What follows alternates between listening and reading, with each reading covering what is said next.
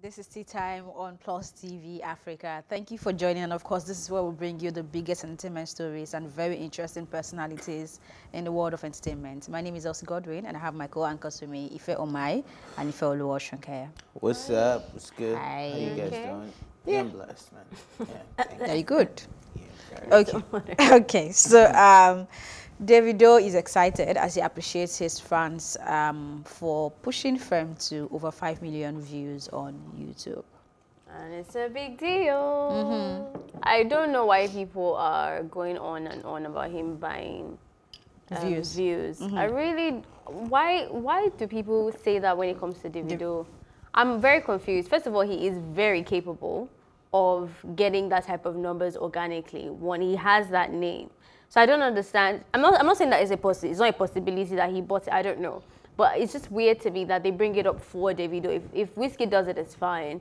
If Yemi Alade does it, it's fine. If Burna Boy does it, but if Davido does it, then he bought the streams. And I don't get why there is so much hate. Because he's on Babalowo. So he's spinning them. No. But honestly, I feel like this song is fire. A lot of people want to hear about it. Whether or not it is made up or it's not made up, beef sells. We all know that. And it's very relatable as well, yes. Beyond the beef. Because it took me a while to hear that there was a beef behind. And I've been jamming to the song based on personal experiences and telling people Fem. There is a lot of people that need to be told to Fem. So I think it's very deserving of the numbers, absolutely. And I don't think it's bought, but that's just, obviously me, I'm not his friend and I don't know his computer and what he has bought or not. But I feel like he's in his rights to be able to get this kind of numbers. Yeah, I like the fact that you brought up the beef. So it's hard to ignore the Burna Boy, Davido beef and the narratives that has come with Fem and some of the narratives that has come with tracks like No Dey Vex, 23 and Way Too Big in Twice As Tall album as well, that people are speculating songs that are targeted at Davido, and then Fem being a song that's targeted at Burna Boy. And then it's not a coincidence as well that after Davido came out to celebrate his 5 million views on YouTube in less than a week, right? A Burna Boy goes on his Insta story to write that.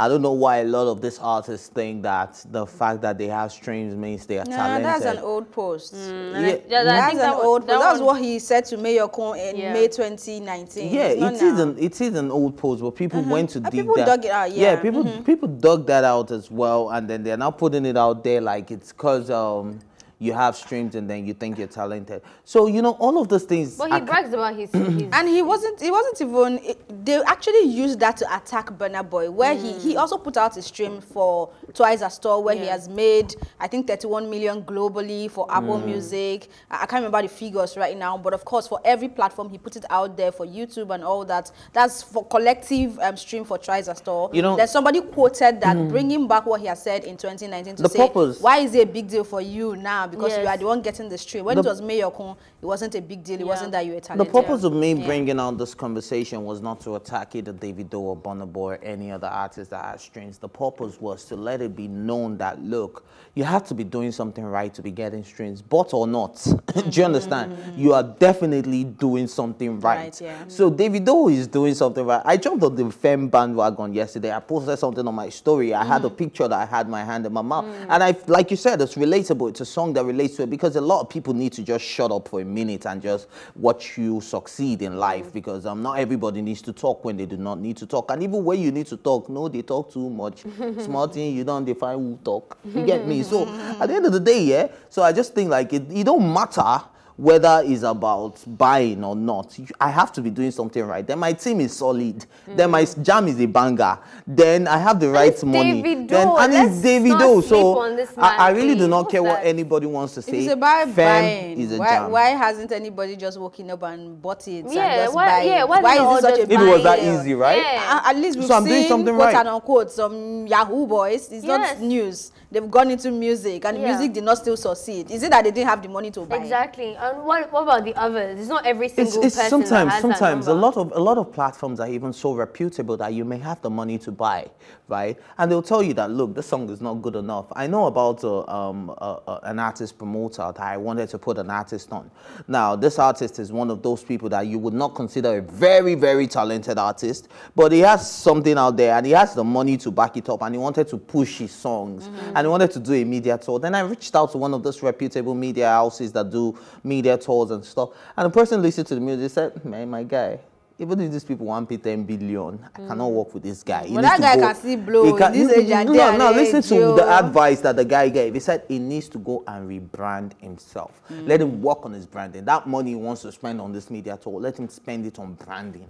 Then come back to me and I'll work with him. So a lot of people still tend to put in the professional part first before the money. So even if it's that easy to buy, are you working with people that are professional enough? Because there are still people that stand their ground that if you're not good enough, if you're not talented enough, you're still not going to work with you. Buy, please.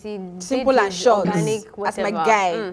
I don't even think we should care whether he bought or not. He's doing something right. It's a conversation that has been going on, and we need to address it one way or the other. I feel like it's not that simple to just let that go, because I feel like if you encourage that narrative, you're taking away his hard work and taking away his talents, for me personally. So I don't like the whole, what if even if it's bought his school, nah. I think it's very possible that Davido could get those numbers organically. Trust me, I'm believing Davido will be thinking the same thing, because he already sang one of the songs. Within his blog, one talk again. Moving on to the next story. Nigerian hip-hop died when DaGrin died, and this is coming from rapper CDQ. He made the assertion while speaking on the first episode of Hennessy's hip-hop docuseries, The Conversation. In his opinion, DaGrin was the only artist that stayed true to the genre. CDQ made this known when he was asked to give his opinion on the evolution of hip-hop in Nigeria. I totally disagree that hip-hop died when DaGrin died. I think hip-hop evolved, and hip-hop even got life when DaGrin died, because that's like killing a legacy that DaGrin has set for us, a standard that DaGrin has set for us. We are forever grateful that we had an artist like DaGrin, not just for the indigenous rappers, because in as much as it was indigenous, right, he had the right lyrics, he had the right words that just, mattered a lot. And then there are a lot of hip-hop artists right now that are still putting us on the map. I can call the likes of M.I. Abaga, I can call the likes of Ladipo, I can call Vector, not for me though. I can call the likes of what's it called now, Black Bones. If you're calling Ladipo and Vector is not for you, how Ladipo and Vector, that's very disrespectful to Ladipo, to be honest. Sorry about that. I respect even Vector. The names you're mentioning, I feel like mine is they're not very indigenous. I thought you had mentioned Olamide. No, that's why I said taking it away from indigenous. I'm talking about hip hop generally. I'm saying let's take it away from indigenous right now. And you think what's it called? Vector. No, rest in peace. DaGrin influences people.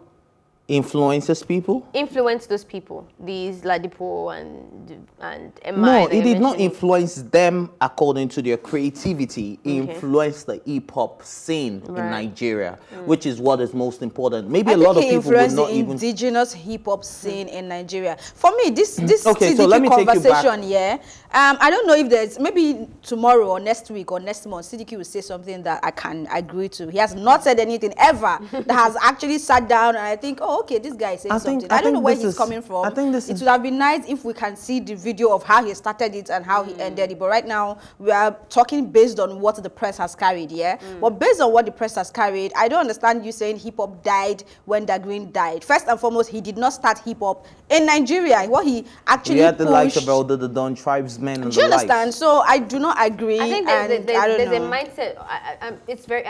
I'm always treading carefully when I want to say this, but sometimes when people pass away, they get a lot more momentum than sometimes they deserve. And I understand the logic behind that, but that's not always true. Because you don't know what could have happened if these people were still alive. You don't know, maybe their music could have gone flat. They could have gone west. They could have been a sellout and be doing commercial stuff and decrease. You really don't know. Either way, I still think that DaGrin is... You can't take away his impact on, our music industry. But I feel like there's a lot of people who were there before him are still there, and they're doing I feel like if he was here and he was still doing his thing the way he was, you'd have been proud of them and you have had good competition. I don't think he's the best thing that. Yeah, I don't think it's the best thing that's ever happened to I'll give you. No, yeah, we're going too far where we're calling Mode 9. I'll give you. We're going too far. Was it not before? No, okay. Hold on. Now, with all due respect, I'll be talking about Idris Abdulkarim. He gave us the figgy vibe, right? And then that was the birth of hip hop music in Nigeria. And the Rugged Man came to change that.